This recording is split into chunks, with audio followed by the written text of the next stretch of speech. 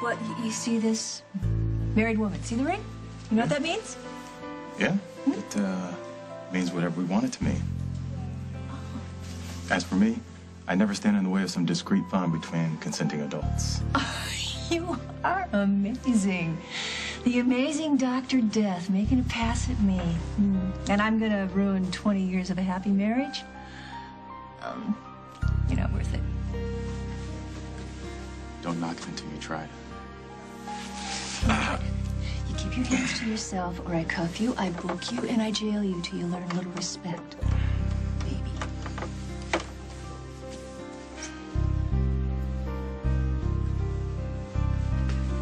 How you doing, Doc? I'm all right. Actually, I'm more than all right. I think I'm in love.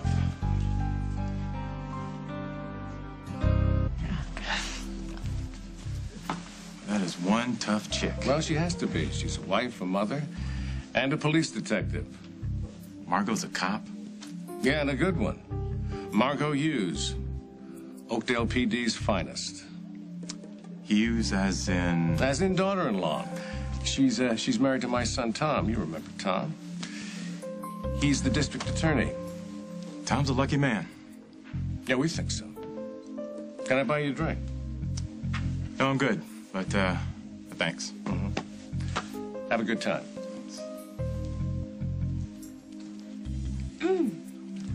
Nice play, Doc. Next time you try to score with a stranger, you might want to make sure she's not the boss's daughter-in-law.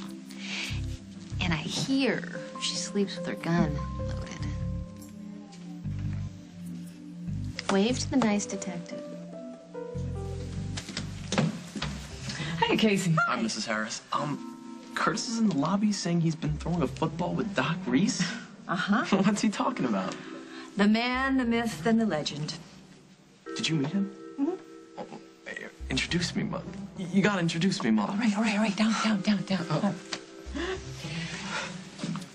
Doc Reese, I'd like you to meet my son, Casey. It's nice to meet you, Casey. This is like awesome. My friend Curtis said you threw him a pass. I thought he was yanking my chain. No, not at all. You know what to do? Come out to the lobby, and I'll show you boys a couple of my favorite plays. Hey, Dad, lobby, football with Dr. Death. Oh, check this out. I'll be back in a few. Wait. Be careful. Your hands. Of course. Oh, I think I better go too. There's way too much testosterone out there for this to end well. What, you're not gonna join the herd? No, I gotta call the office. Something's up. Always is. Yeah, I'll see you in a bit.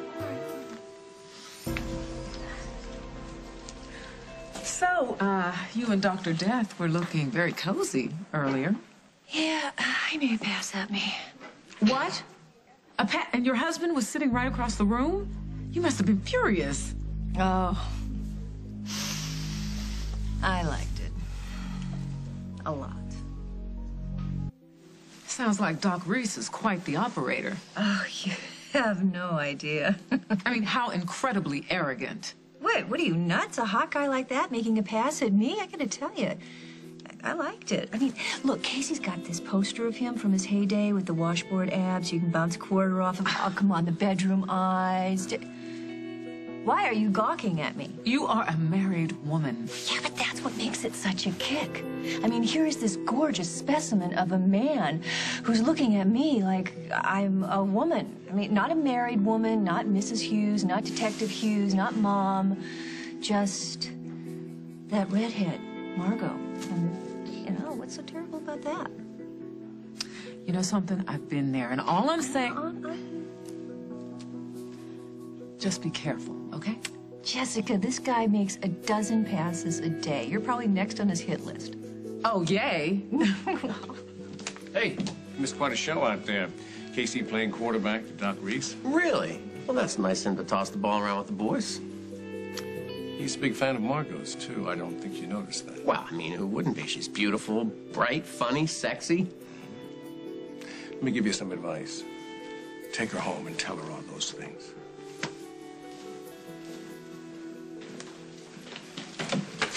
I can't believe I played ball with Doc Reese. Yeah, man, you gotta stick around and do the sports show. Yeah, come on, man. Oakdale is a great town. It's close enough to Chicago to have fun, but far enough away that you can relax. Hey, I would love to stay. But after the way I destroyed that lamp out there, they might run me out of town. Oh, I'm sure Kim will be happy to foot the bill this time. Man, you were poetry in motion. I don't know where that lamp came from, but... Well, I'll tell you what. When I go wide, I go wide. Right.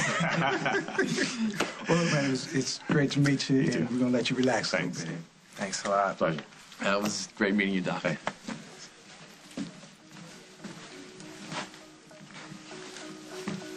Well, I've got to hand it to you.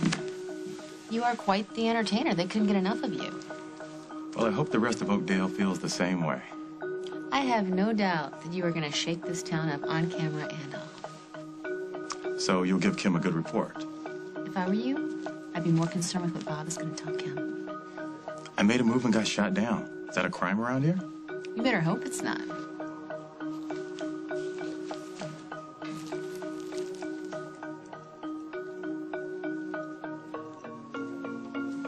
About anybody else, but all that football has gotten me hungry for something more substantial than cheese fits. Well, this one's always up for dinner. All right, well, let's go check out a menu. All right, we'll go to that. Yes, we'll be there in a minute.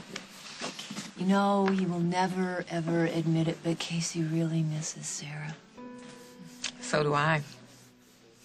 You know, the house is just so quiet with Sarah and Bonnie gone, and pretty soon Curtis will be going away to college and moving away.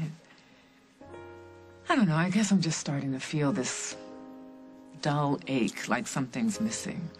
It'll pass. Yeah, don't get me wrong. I mean, my marriage to Ben is wonderful, the life that we've built together, but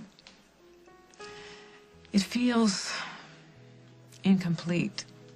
You know, you just need to get back to work. Well, yes and no. Can I tell you a secret? Oh, yes, you must. I want to have a baby.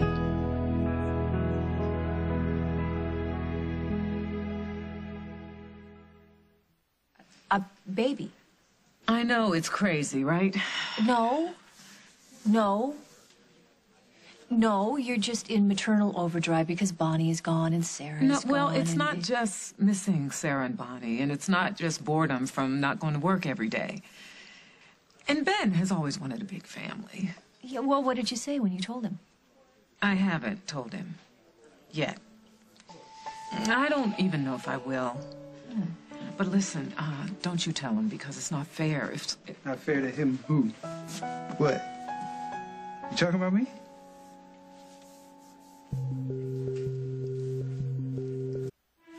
All right now. I know you two were talking about me, so out with it.